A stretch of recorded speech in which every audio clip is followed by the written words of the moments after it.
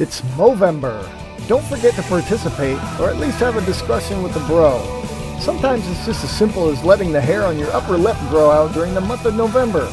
Help raise funding for the 3 biggest issues facing men: mental health, suicide prevention, prostate cancer, and testicular cancer. Click on the banner above for more details.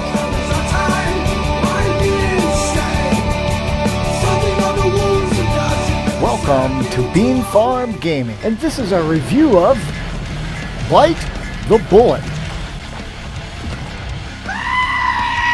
Developed by Mega Cat Studio and published by Graffiti Games. It was released August 14th for a price of $14.99. Supports 2-player couch co-op, so no Xbox Live is required for this one, baby. Nice.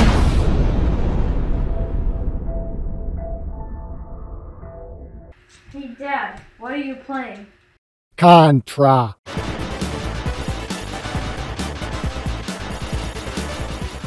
You know what would make this game better? If you could eat the bad guys to make you stronger. Introducing Bite the Bullet. Satisfy your appetite for destruction in the world's first run-and-gun eating game. In this roguelike RPG shooter, you have to eat enemies to power up your character, upgrade your weapon, and explore 4 diet-based skill trees. Stay well fed and keep stocked up on the calories to energize your special attacks and abilities. Chow down on combat with high-powered weapons like the Critter Cannon and the Meat-Seeking Missile Launcher. Ew. Procedurally generated loot and levels means there's always something new on the menu. In the game, you'll make strategic dietary decisions to either be an herbivore, a carnivore, or a metal machine eater. These dietary paths are affected by your character's skill tree, containing 50 skill upgrades in each path.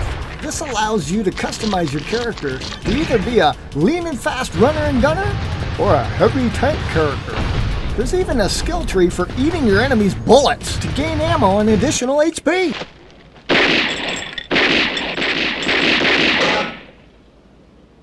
Haha, yeah, Super Fuzz. This storyline is pretty hard to explain, as the developer describes it. In the near-distant future, economic collapse has led to the worldwide famine, a food shortage. Scientists created an implant that allowed its users to eat any material, organic or otherwise. However, the implant caused genetic mutations that turned its wearers into zombies.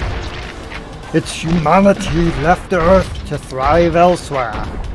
Years later, the corporate boogeyman Darwin Corp hires mercenaries to return to Earth to extract the genetic material from these zombies. Even though the levels are procedurally generated in design, after a set number of levels, you're given boss battles to conquer.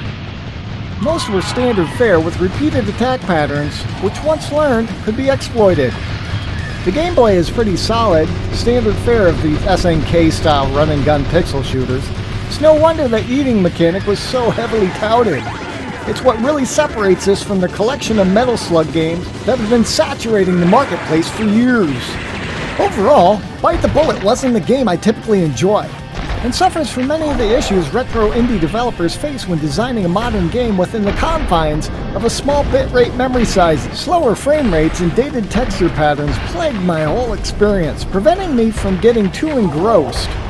On the upper hand, the arcade-style music and sound effects kept my attention as the guitar riffs mixed with the sounds of my upgraded weapon sets.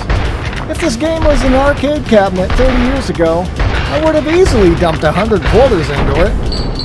Therefore, Bite the Bullet is getting 3.5 beans out of this farm.